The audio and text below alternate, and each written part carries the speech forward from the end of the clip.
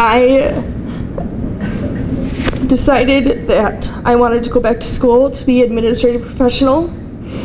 My mother and my sister graduated from LTC last May, and when we were leaving the school, I told my mom, because I really didn't talk to my mom about it yet, and we were walking out and they had like a stand of all the different like programs that they have of all their core classes and all that stuff, and my mom's like, well, why don't we just grab this right away? So